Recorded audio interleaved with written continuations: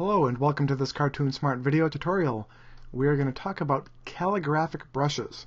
And I was recently informed that I was saying it wrong. It's calligraphic and I was saying calligraphic, like it was terrific. But you learn something new every day. Every other day? Well, with me it's every other day. You might learn something new every day, but for me, every other day at the minimum. So let's talk about the calligraphic brushes. Now, up here in your control panel, you might see something that looks like that right there, or you might see that. All right. Now that is going to be your brushes panel. If you don't see it in your control panel, go to the end of your control panel, click on that little thing there, and make sure that your brush is on with a check mark next to it. All right. If you're not seeing your control panel, which is that thing right there, go to your window and go down and make sure that that is selected so you get your control panel. Right? So then you should have that available to you once you do that. Now, alternately, you can go to Window and go down to Brushes and turn on your Brushes panel, and you're going to have a set of brush definitions that you can choose from. In this video, we're going to talk a little bit about the brush, the calligraphic brush right here. So if I click on the calligraphic brush and grab my paintbrush tool, I can paint with that calligraphic stroke. Alright, so you can see it's very subtle, but it's nice. I actually kind of like that one.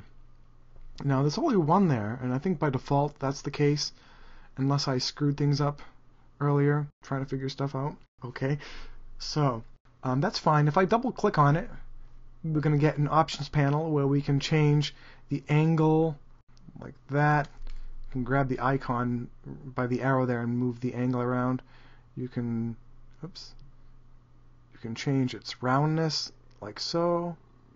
You can change its diameter right there, but I don't really want to mess with anything in here. I want to leave it as it is. So what I'm going to do is I'm just going to cancel out of that, and you know what, why don't we just make a new one? Alright, that sounds like fun. We can do it together. Go to the bottom of your panel here where you see the little thing, like the dog ear, I guess they call it. It's new brush, so click on that. And you're going to get an option to make a calligraphic brush, scatter, art, bristle, and pattern brush. Now, earlier I tried to say bristle brush because this is like the 60th take of this video, because I've been acting silly and I've been stuttering and tripping over my tongue, all that good stuff. I was saying bristle brush, and that just wasn't acceptable to me. So take number 60. I walked around the house for a while going bristle brush, bristle brush, bristle brush. And I think I got it right. Now let's see if I mess up. Well, you might not know because I'll probably edit it out anyway, but we'll see what happens. Calligraphic brush, and click OK. And when you do so, you're going to get an options panel, and it starts out perfectly round. Now that's not calligraphic at all, is it? So what you might want to do is grab one of these little black things right there and just kind of pull it down. Grab that little arrow there and change the angle. Or you can do it from here, numerically. You can change your diameter, like so. Alright. And when you do so, you have other options. You can choose, do I want it to be fixed? Which means that even though I have a pressure-sensitive tablet, no matter how hard I press, no matter what angle my stylus is at, it's going to remain exactly the same, but I can still change the brush size on the keyboard or up here. So let's click on, let's just click OK and see what we got. Alright, you can see that's a lot bigger, and if I like that, oh well, I mean, you see it, get what you get, right? So yeah, that is a new brush, and now you can see it's up here in your brushes panel. It says 23. This one, if I hover over it, should say 5-point angled, and that is, I think the stroke weight is 23. What was it? Yeah, the diameter, I'm sorry. The diameter is 23 points, so that's what it's going to say right under there, and we can change that, and we can call this one, Brian is a meathead. Alright, so that's the name of our new brush. If I hover over it, It's going to eventually say Brian is a meathead. All right, let's click another one. And we'll stick with calligraphic brush. Click OK. And now let's mess around with some of these things. Let's maybe change my roundness to something a little more. Oh, the cats are running around the house, going nuts. Oh, you probably can't hear that. It's probably too far away. That sounds like little horses trotting around. 2 male cats. Yeah. One's 7.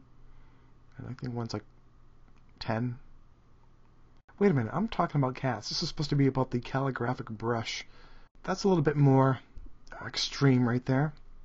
But let's go to, from fixed to, we can choose random, pressure, stylus wheel, and all these other options that are relevant to the Wacom tablet and the pen, the stylus. But I usually just kind of stick on fixed when I'm using the calligraphic brushes, but let's play around a bit. Let's click on random, all right, and make our variation. Wouldn't be very random if we didn't have a variation in there, so let's maybe something like that.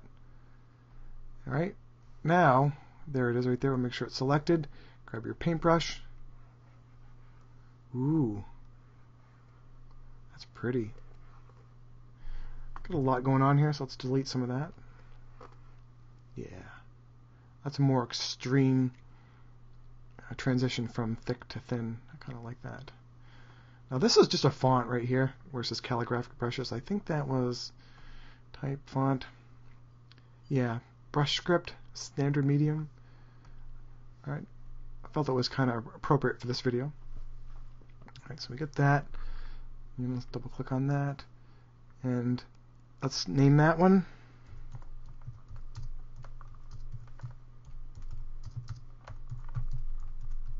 Brian is still a meathead. Okay, so now if we hover over it, it's going to say Brian is still a meathead. I am a head of meat. Alright, let's go to the new, once again, yep, calligraphic. And let's maybe change it to the angle to pressure, roundness. Let's leave that fixed, otherwise we won't notice that so much. And diameter, let's make the diameter, you know what, let's not, just so we can see that one. Alright, actually that's perfectly, you know, I might have forgot to, oh yeah, well, no variation. Oh, it's perfectly round too. That would help if I changed that. Variation way up there. Apply the stroke, see what happens. Alright. Alright, I'm just making a mess, of course. But as you see, we have a lot of options in here, and more so if you do have a drawing tablet. Let's just maybe keep those fixed. Yeah, keep those fixed. And I think more than anything, I would probably just use the diameter. I like to be able to change the size of my strokes with the tablet, so I'm just going to go to pressure. And that's 9, so let's make our variation either 9. The most you can do is 9. So let's do 5. Well, the most you can do is 9 if your diameter is 9. If I were to change my diameter to 14 or something like that, I'm able to make my variation 14. That means it can either be 0 points or it can be, what, 28 points. You know, if you add 14 to 14, I do believe you get 28 at least. Now you see how up here it's showing the differences. So that's kind of like a thumbnail guide as to what you're messing around with. Okay, let's go back to the brush. And now if I just press very little, it's very thin. If I press a lot, it's real thick. And so I'm just pressed a little harder right there.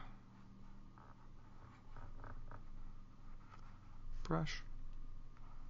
Okay, select everything, delete it. So now we have a selection, a variety of brushes, and you can keep doing that all day. Create as many brushes as you want. So that's calligraphic brushes. It only works, well, it doesn't only work with a drawing tablet, but it only works well with a drawing tablet. And as I like to say, if you don't have a drawing tablet, invest in one. Maybe borrow one from somebody if you know someone that has one. I highly recommend it. So that's brushes. I'll leave you to explore the rest of the options on your own. And for CartoonSmart, I'm Brian Zakowski. Thank you for watching.